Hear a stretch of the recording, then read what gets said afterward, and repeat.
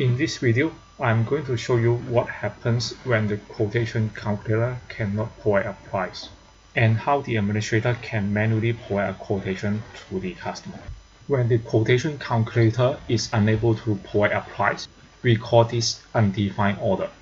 For distance pricing, undefined order happens when the distance between the pickup address and the destination address is beyond what the administrator have configured. Now let's look at an example of undefined orders.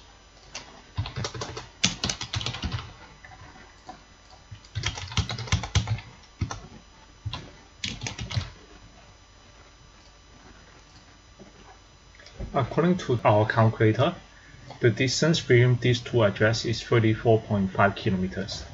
This is beyond what the administrator have configured on the back end. That's why you see a warning here which says that it can't calculate the price. Now let's go and check out this order. I'm going to put through this order using the postpaid one account.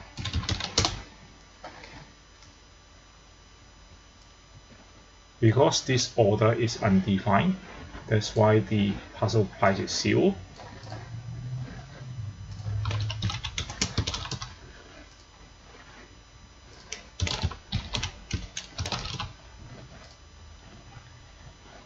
Because the order total is 0, there's no payment required for this order.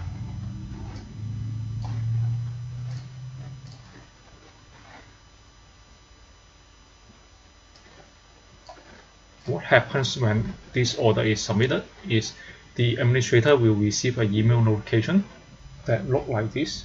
You can see the order total is 0.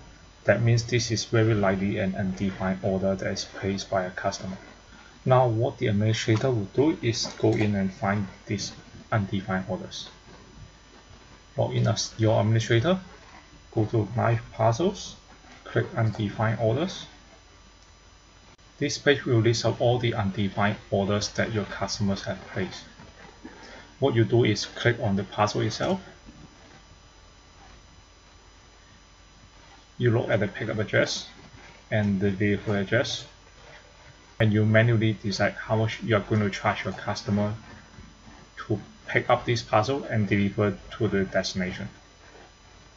Once you have decided the price, you click Edit. Change the shipping fee, let's say $100. Go to the bottom and click Save. Once you do that, your customer will receive an email notification that looks like this.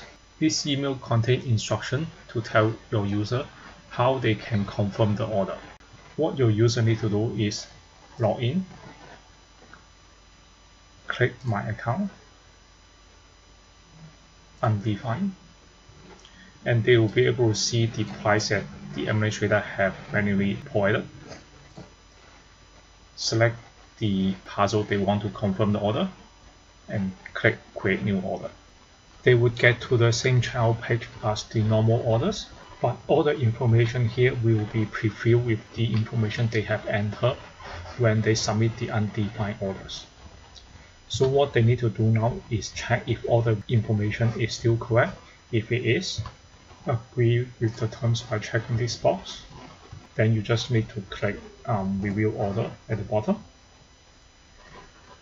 And we see here that the website is telling us the pickup date is invalid because this was created a number of days ago. So we need to change it to today's date or tomorrow's date.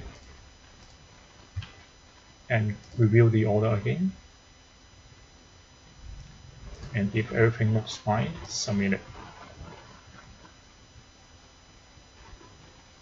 If your customer clicks My Account and go into the Undefined tab, in this first column, normally you will see a radio selection box, but now they see the undefined words. This simply means the administrator have not entered a price for this parcel that they have requested a quotation. Therefore, they cannot create a new order to confirm this new order yet.